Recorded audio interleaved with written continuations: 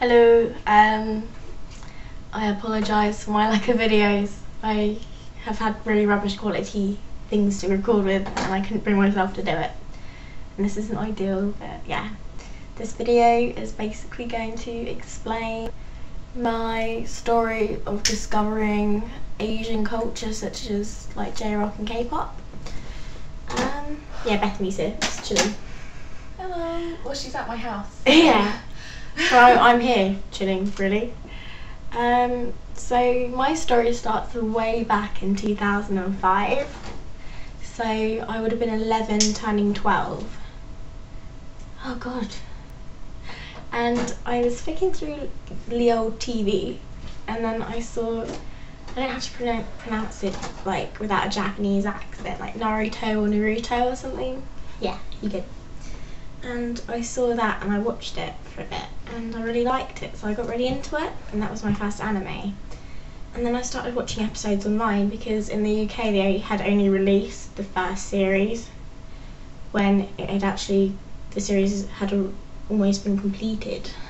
So, and then I watched the English dub to start off with, and then I got more interested in it and I wanted to watch more, and then I could only find videos of the Japanese with English subs, so I started watching those, and that's where my love of Japan started.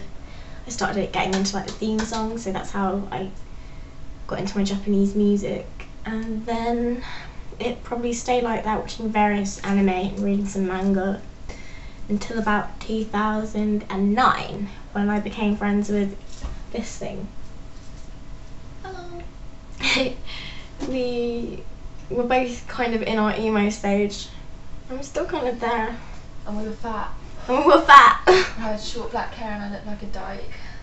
Yeah. Which I kind of am, but oh well. And she introduced me to a couple of J-rock bands like Ancafe, LMC, and I really liked them. Versailles. No, I found Versailles myself. Oh really? Yeah.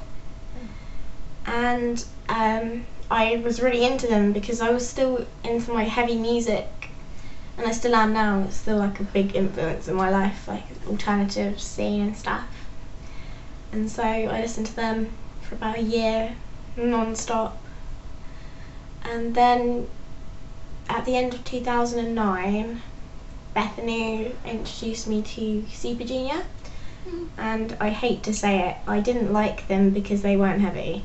At that point in my life, I would not accept people or things for what they were unless they were matching my ideal stereotype. So I'm glad to say that K-pop helped me to get rid of stereotypes and accept things for what they are, accept people for who they are regardless of their tastes, personal preferences, stuff like that. So that's a good life lesson. And yeah, but I listened to Sorry Sorry a couple of times and I was just like, no, it's not heavy, it's rubbish. And then I listened closely and I really liked it, and so that's where it started.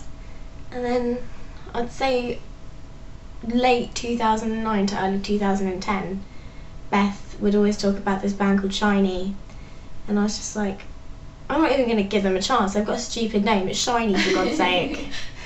Like bloody hell, why would anyone name a band SHINee? SHINee. And then I think I relented one day because you kept harassing me about them. I did not harass, I just fangirled openly. And so I watched the video for Ring Ding Dong. Ring Ding Dong. Ding ding ding ding. And I was like, wait, these guys are pretty hot, and they don't look like they should be in a band called SHINee.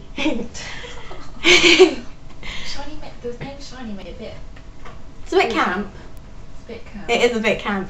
And then I listened to a few more songs like Lucifer and stuff, and then I watched Hello Baby. And along with listening to the music, I also got to know the individual personalities of the band, and they're all pretty amazing people. Who's your bias? And Minho is my bias, and he. Frogolpa. Yeah, Frogolpa. Shitting hell. Language. Sorry, Ash, all on my duo colour. And yeah, But even though I'm very into the K-pop now, just like SHINee, occasionally Super Junior, but they're quite quiet at the moment. So, Boyfriend, Teen Top, and I have also recently got into UKISS influence of Guess Who. Me. And yeah, Okay, so for the best. and so that is my story basically. And as I said earlier, it's taught me to stop stereotyping people. I've also learned a lot about a completely new culture, and I'm also into the cinema and stuff, so it's given me a whole new life and lease of life, and I really appreciate what it has done for me. And so this video is really long now, really long, but thank you very much for watching. Bethany also has her story on her channel, so go check that out. Mine's better.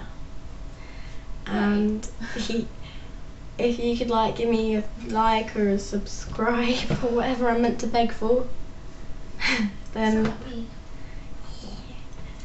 I think it's like I appreciate the likes and subscribes, but I think it's a bit cheeky asking. Ooh, cheeky. But yeah, thank you, and like and subscribe and all that jazz, and I will be back very soon. Bye bye. I didn't click on the right place. Now my ending's rubbish. Bye. Bye bye.